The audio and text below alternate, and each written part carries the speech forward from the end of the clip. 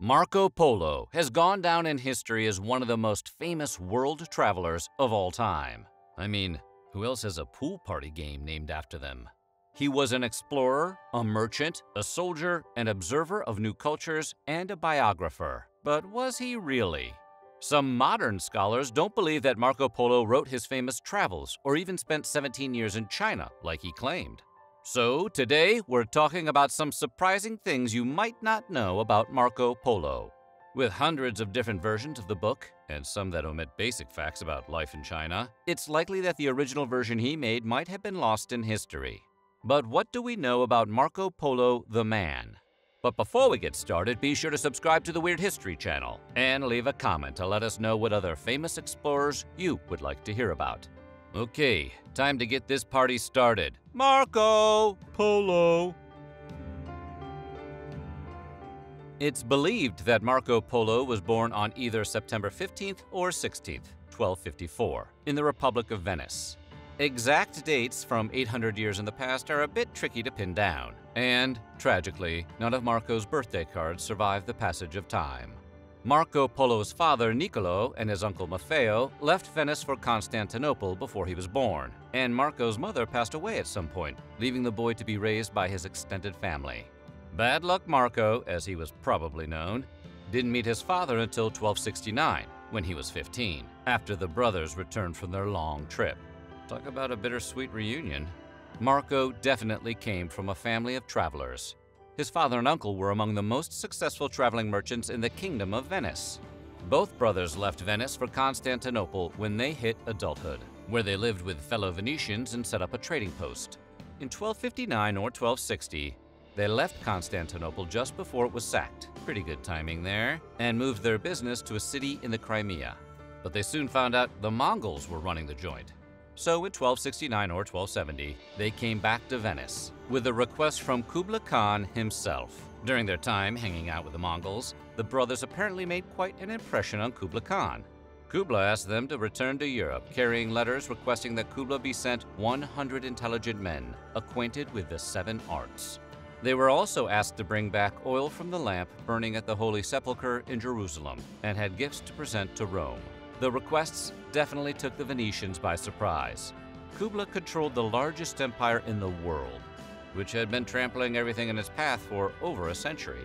But Western Europe had been spared the worst of the Mongol wrath and knew little about the people, so the brothers' tales of Mongol wealth and power was exciting new information for Venetian Catholics. While the Polos were among the first Europeans to actually set foot in the Mongol Khanate, there had been other, less famous travelers to make the journey, like Giovanni da Pien del Carpine, also known as John of Plano Carpini. John was a Franciscan monk and papal legate who traveled to the court of Kublai Khan, starting in 1245, tasked with protesting the Mongol attack on Western Europe. After presenting the Khan with a protest letter, John was, in turn, given a letter to give to the Pope, demanding Europe's leaders present themselves for surrender. It was sort of like passing notes in class, except across an entire continent. After this very long and oddly peaceful back-and-forth relationship, John wrote a book of his travels and passed away in 1251, 20 years before Marco's journey. The Polos had intended to return to China as soon as they'd completed their missions on behalf of Kublai Khan, but fate intervened. Unfortunately, when the Polo brothers came back to Venice in 1269, Clement IV had died a year earlier. The Vatican was in the middle of a 3-year struggle to elect a new pope, one that dragged on so long the electors were put on rations of bread and water, and eventually put in a roofless room to encourage them to speed up on their selection process. The Polos waited for 2 years for the situation to be resolved, then finally decided to just go back to China in 1271, taking young Marco with them. Marco, his father, and his uncle first traveled from Venice to Israel, then to Turkey, then through the Iranian desert to Afghanistan. From there, they crossed the highlands of Central Asia, entered modern-day China, and finally made it to Xiangdu, where Kublai Khan held court. The journey took 3 years, through lands no European had ever seen. And because minivans with built-in DVD players had not yet been invented, young Marco got to see it all. Once they safely arrived in China, the polo men gave Kublai the sacred oil and the letters from the Pope, completing history's longest Postmates delivery. Kublai was so pleased with the polos that he actually gave them a full-time job, appointing them as administrative assistants of sorts, something he didn't trust his own Chinese subjects to do. So, for the next 17 years, the trio traveled around China carrying out a variety of tasks, though the exact details of what they did and where they did it are lost to history. All we know is that Kublai kept them booked and busy, but they were having a blast working for him. Marco, in particular, grew up to become a trusted envoy of the Khan and was sent off to far-flung Mongol outposts in places like southeast and southwest China, possibly going as far as Burma. He might have even governed a city in southern China for several years, though this is up for debate. It was around this time that Marco gathered the material he'd eventually use to write his famed book. More on that in a bit. The success of the polos' work in China came with its own problems. They did their job so well that Kublai refused to let them leave. But in 1292, a Mongol princess was to be sent to Persia as a consort. Seeing their chance to escape, the polos volunteered to serve as her escort.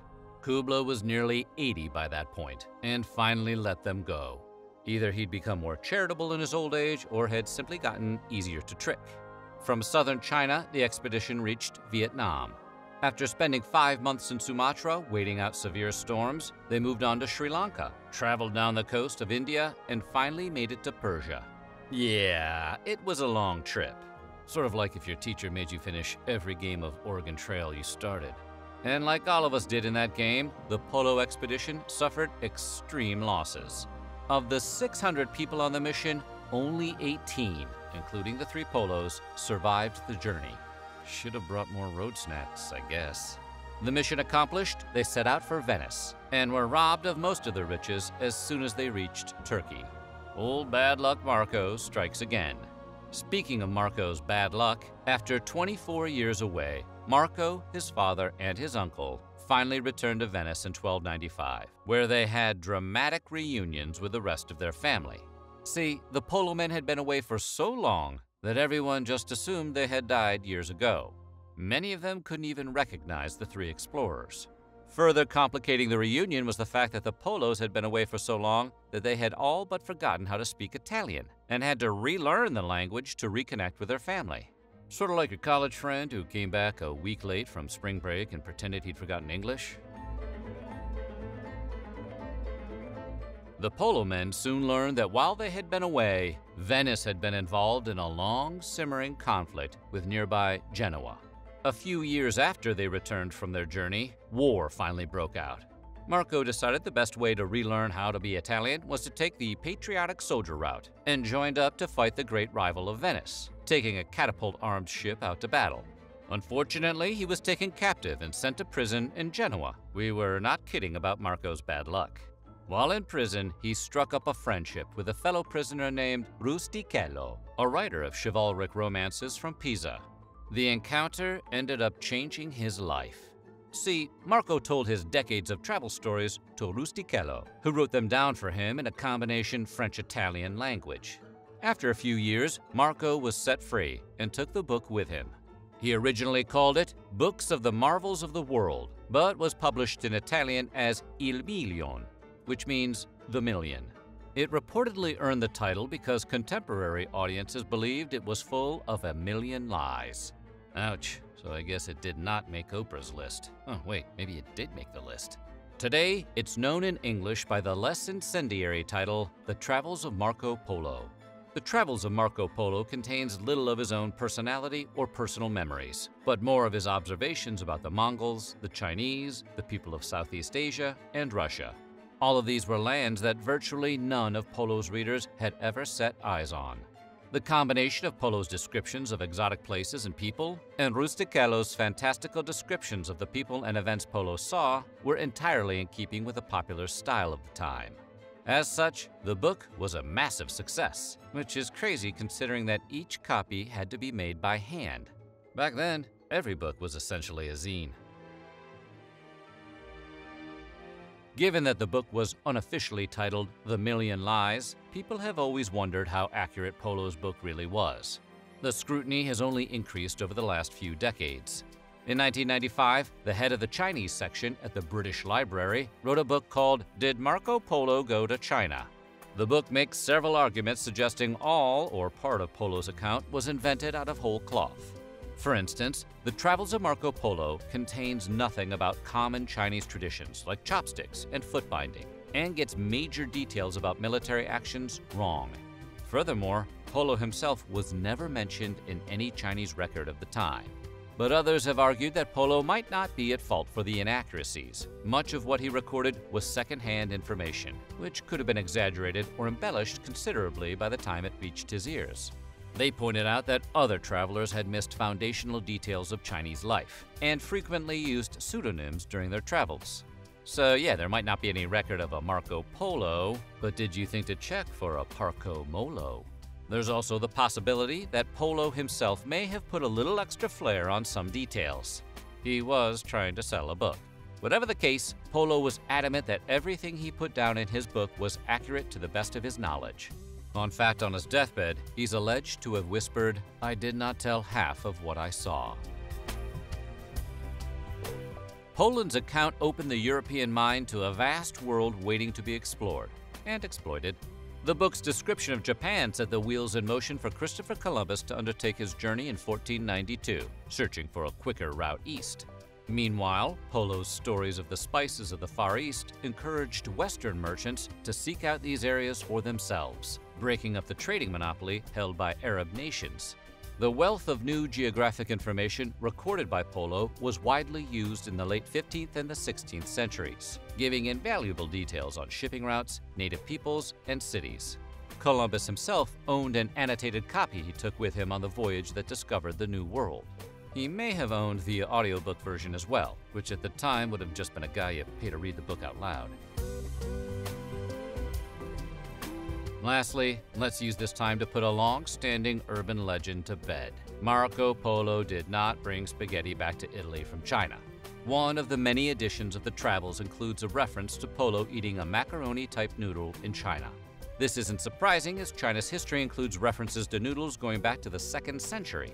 However, thin flour noodles had been eaten in Sicily since at least 1154, with other writings mentioning pasta variations in other Italian cities after that.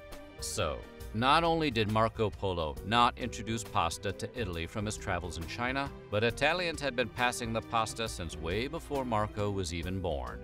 Chalk that one up as one of the million lies, I guess. So what do you think? Was Marco Polo a liar, or was his life as crazy as he said? Tell us why or why not in the comments below. And while you're at it, check out some of these other videos from our weird history.